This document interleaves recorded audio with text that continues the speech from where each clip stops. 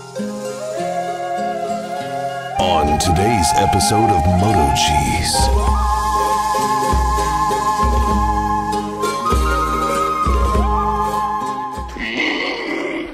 The following movie is rated I.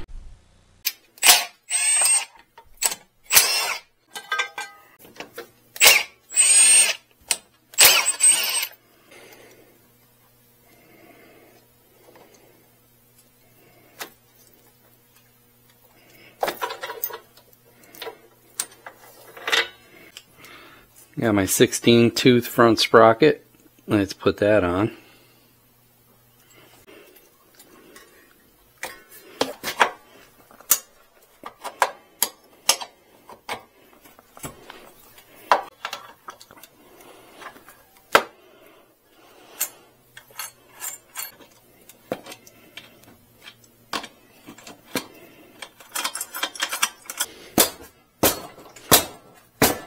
See if that's enough.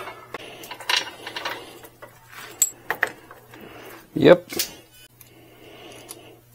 This is just a keeper. A lot of people ask when they put this sprocket on if it's supposed to be tight and not wobble. It'll wobble.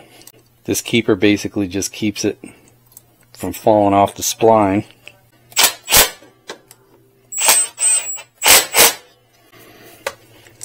See?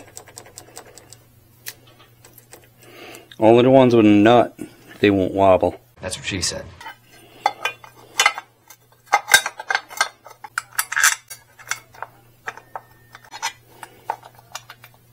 If you're going to use a power tool, make sure you don't go too much.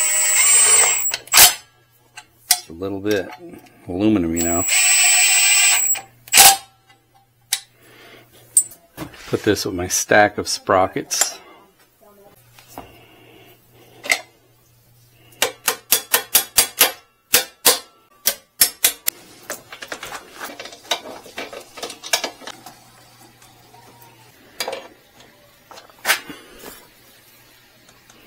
I typically don't go off the length of these, but I'm going to try it.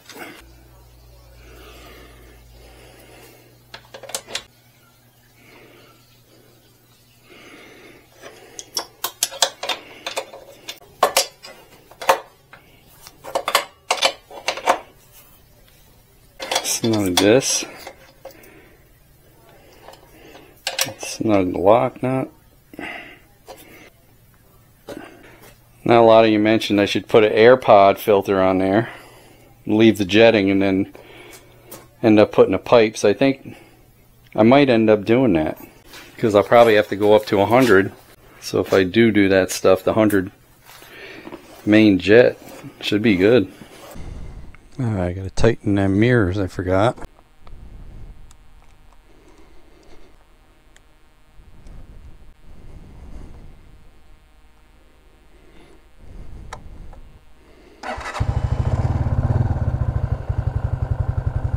No choke needed. So 55 is just under 8,000. Oh man. I was going to try to do a 0 to 50 here.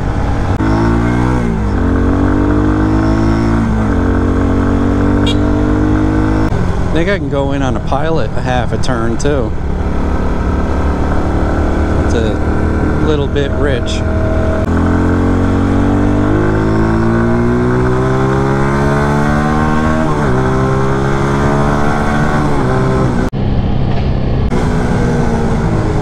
What the heck was that? Must have picked up something on the road. Just too much. I think I'm going to change it. I can always go back.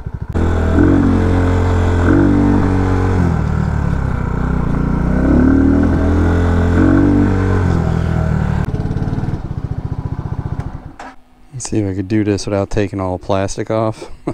Oh, that piece fell off when I heard that noise. Guess I better go back and look for it. It was about, oh, there it is.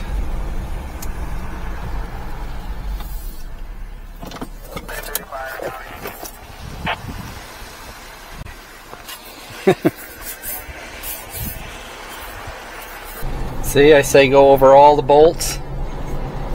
You know, I don't think I tried to tighten that one. Tighten all the frame bolts and the plastic bolts, and I never tightened that one. I am going to attempt to remove the bowl without taking the carburetor off and change the jet that way. What do you guys think? Can I do it? I already peed. This one I could definitely get from here.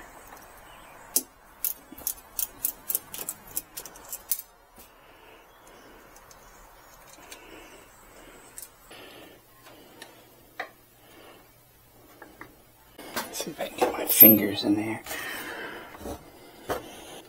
Or this little bit, probably. Dropped another one. So yeah, it can be done if you have the patience, I guess. We'll find out right now if this will squeeze past. Oh man, so close, so close. I don't have to take the bowl out, I'll just leave it there. What's up, kitty? Definitely be a lot easier if it wasn't so hot. I'm impatient. I think the emulsifier tube and everything came out. Yep. Somebody was asking where the emulsifier tube is. It's right here.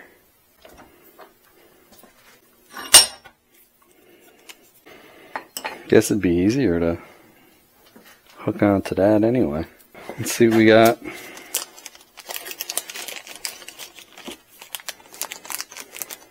100, 108, 90, 145, my god. It'll be the last one. 105, 92, 110, 115. It's gonna be the last one. 130, 98, there it is. Oh my god, boy, I got butterfingers today, huh?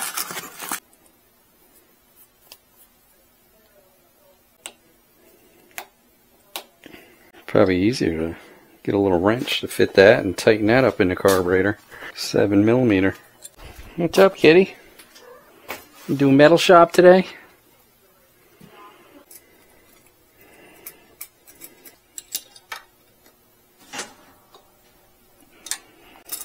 So you can change it without taking the carburetor off if you have the proper tools, and depends how good you are with your fingers.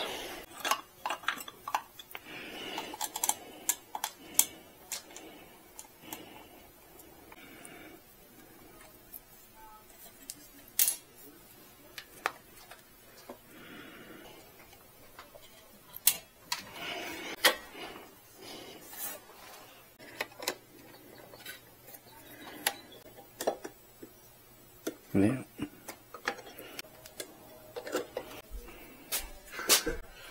Oh. I think he wants to probably get on top of the van.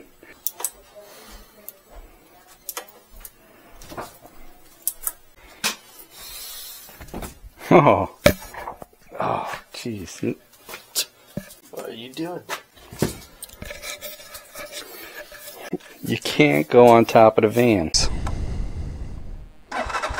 Oh, I forgot to put the spark plug back on.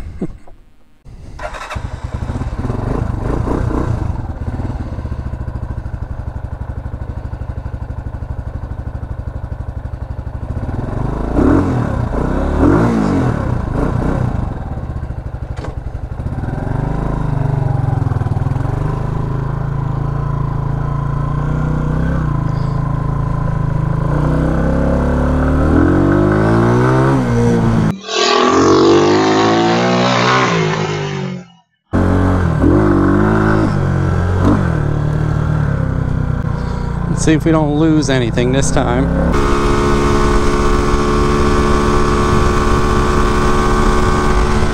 Alright, we're going to do a 0 to 50.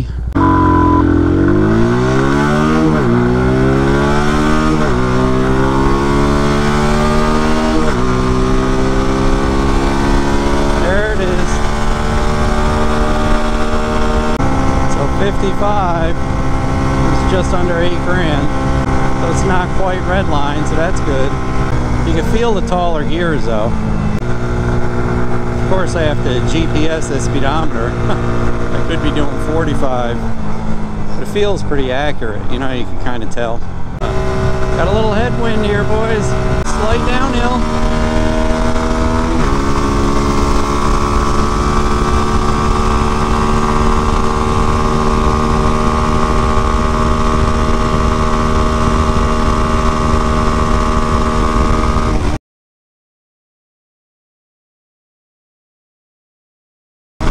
Can't get that 66. Yeah, right. Wants me to wheelie doing 65.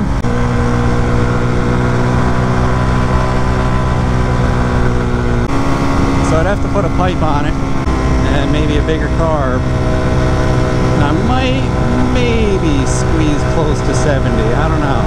But it's not loading up now. Yeah, see, you can cruise around. This is a flat. You can cruise 55 with this. You might want to try that E3 spark plug, I think it is. I think I have an extra one in the garage.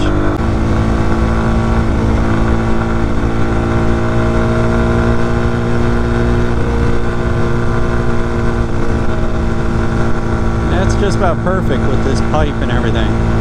Maybe I'll do a test, like you guys said, throw a pod filter on it, take the air box off, see if it gets more air jammed in there. Well, you never know. It's a slight uphill right here. I'm wide open, 5th gear.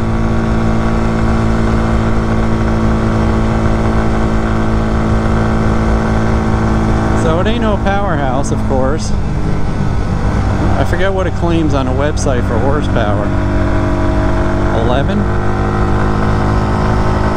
And a lot of people are saying, is it a good first bike to learn on? Yeah, I think so. It's nice and low to the ground.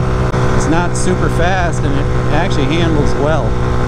Yeah, it definitely cruises a lot better with that 16-tooth front sprocket.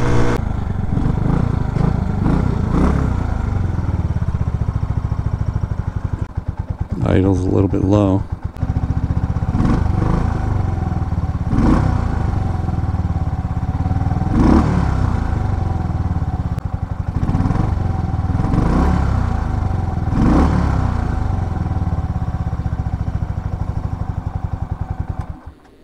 Not bad, a little improvement, not drastic. Elvis has left the building.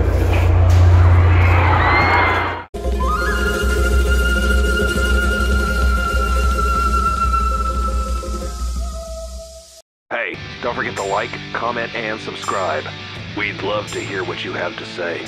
Hit that bell if you want new notifications on new videos. Links for products used are in the description and on MotoCheez.com. Thanks for watching.